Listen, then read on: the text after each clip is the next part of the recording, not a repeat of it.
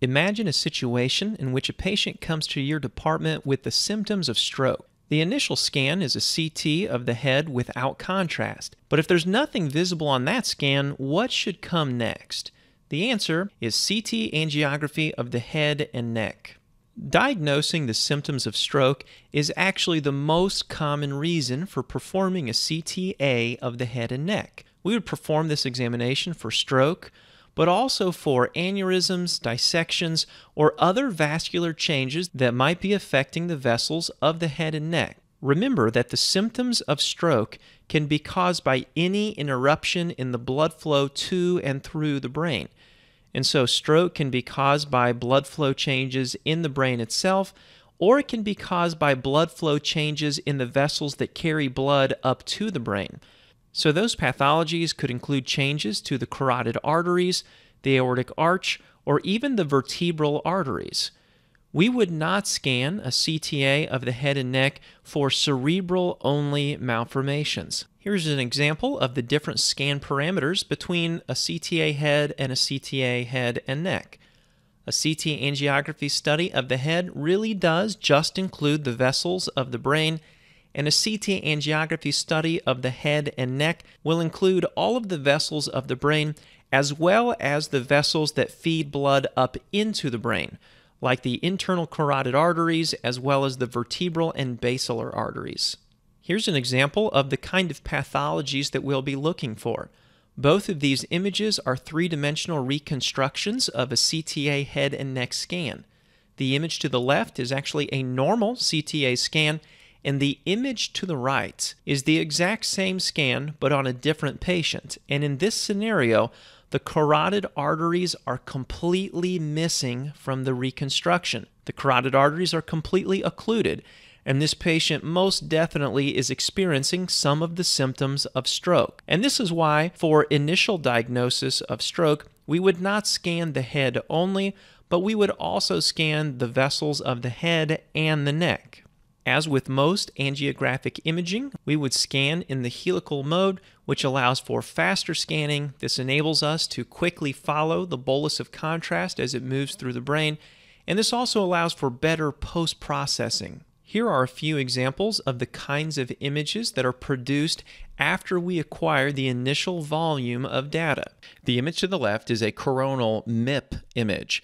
Exactly what a MIP image is outside of the context of this lesson, but MIP stands for maximum intensity projection, and the goal of this kind of display is to enhance the vasculature of the head and the neck. It helps to brighten blood vessels and decrease the brightness of surrounding structures. The image in the center is a sagittal reformation, also using the maximum intensity projection, and the image to the right is a three-dimensional volume rendering of the entire CT angiography head and neck scan. When imaging the vasculature of the head and neck, it is important to use thin slices. We don't need to use slices that are as thin as other studies, but still thin. And so at most institutions, the slice thickness will be around 1.25 millimeters, and of course this helps to give us higher spatial resolution. With CTA imaging of the head and neck, we are generally not going to tilt the gantry, but we do need to pay special attention to contrast enhancement. As with most angiographic studies, we'll usually use a larger volume of contrast if the patient's renal system can tolerate it. We'll inject a minimum of 100 milliliters, but often as much as 150 milliliters of iodinated contrast. Because we're injecting in the arterial phase and we're especially looking at the blood vessels, it's helpful to inject the contrast at a higher flow rate, so we'd be looking to inject at a rate of 4 or more milliliters per second. Also, remember to scan in the direction of blood flow. The contrast will be flowing from the heart up into the brain, from inferior to superior, and it's very important we remember to scan in the same direction, following the contrast bolus from inferior to superior. Most angiographic studies are performed using bolus tracking. The images that you see on the right are an example of the bolus tracking images used during a CTA head and neck scan. The ROI is placed over the ascending aorta or the aortic arch. The contrast enhancement of that vessel is monitored until the contrast reaches a specific threshold, at which point the scan would need to be initiated. Since we are looking at blood vessels, the only algorithm that we need to use to reconstruct these images is the standard kernel only.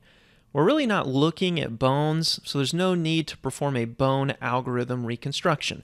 Just the standard algorithm will do, and of course, if we're reconstructing in the standard algorithm, we'd want to view these images with the traditional standard algorithm window width and window level, which is a 400 window width and a 40 window level.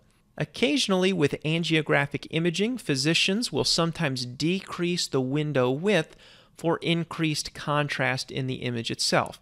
So don't be surprised if you sometimes see a window width of less than 400. This increases the contrast of the image and really makes those brightly enhanced vessels stand out even more. So that's a review of a traditional protocol for CT angiographic imaging of the head and neck, which is especially for the initial diagnosis of stroke and not for vascular changes that are known to be present only in the head itself.